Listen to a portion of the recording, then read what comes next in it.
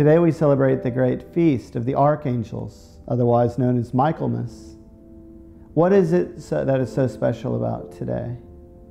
Well, today in this world, we only kind of understand the things that we can sense, right? Whether we can touch or taste or feel. But we know as a believing people that there exists something so much more than that. We believe in heaven. We believe in hell. And we believe in this supernatural reality.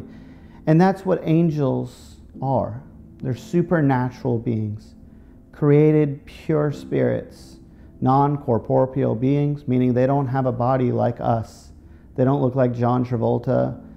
They are simply created spirits. But in this created world of ours, God has allowed the archangels, Michael, Gabriel, and Raphael, to enter into humanity's existence by leading us closer to God. Whether it was Michael who defeated Satan's armies in Revelation, whether it was Gabriel who announced the incarnation to Mary and Joseph, or Raphael who was a healer and a companion to Tobias. We know that these archangels were sent by God to give us a message, and that's what angels actually mean. They're messengers.